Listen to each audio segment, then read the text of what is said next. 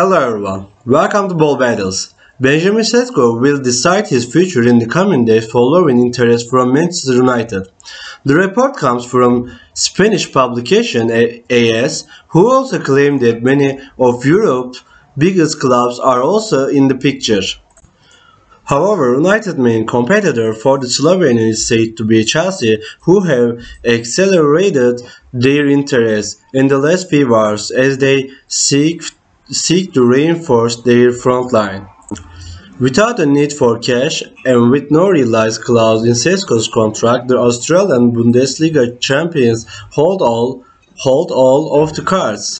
Sesko is set to lead the line for them this season, and while they have a number of other young forwards on the books, they are not yet seen as ready to set up in the same manner as the 6-foot 4-inch striker.